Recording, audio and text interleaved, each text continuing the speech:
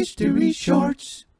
On the 21st of July 1586, explorer, navigator and privateer Thomas Cavendish set sail from Plymouth on his South Sea voyage.